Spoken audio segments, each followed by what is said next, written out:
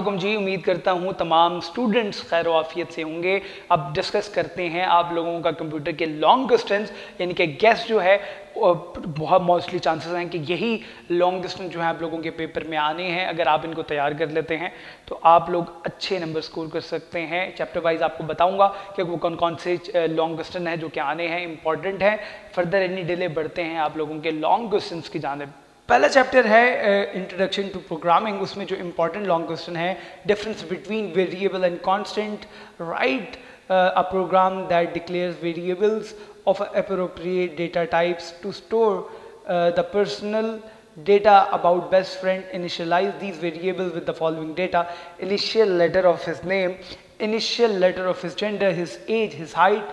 Discuss the main parts of a structure of a C program. फिर अगला जो chapter है वो चैप्टर नंबर जो है 2 है, उसका नाम यूजर इंटरेक्शन है। इसमें जो इंपॉर्टेंट लॉन्ग क्वेश्चंस हैं तकरीबन 8 के करीब हैं। What is the difference between scanf and get, which function of C language is used to display output on screen, different between array operator and binary operator, what is the difference between equal to operator, double bracket में equal operator and single जो है operator. फिर उसके साथ साथ आगे भी आप देख सकते हैं लॉन्ग डिस्टेंस आपकी स्क्रीन पे मौजूद हैं। फिर अगला जो चैप्टर है वो चैप्टर नंबर 3 है, कंडीशनल लॉजिक।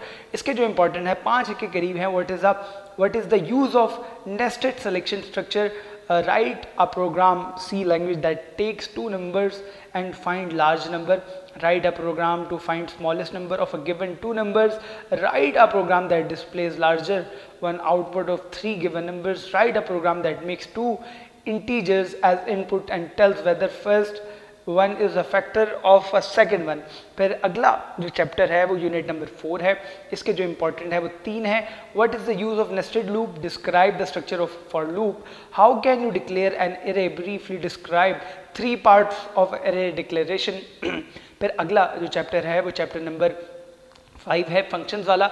इसके जो इंपॉर्टेंट लॉन्ग क्वेश्चन है, what is the difference between arguments and parameters, give an example, enlist the parts of a function, definition, write a function on to print the table of 2 numbers।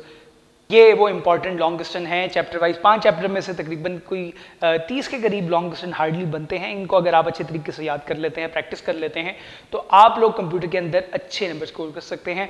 उम्मीद करता हूँ आप लोगों के लिए video मुफीद साबित हुई होगी। अगर वीडियो पसंद आती है तो चैनल को सब्सक्राइब करना मत भूलिएगा, बेल आइकन को जरूर दबाइएगा ताकि तमाम तर तालीम से मुतालिक खबरें बर वक्त आप तक पहुँच सकें।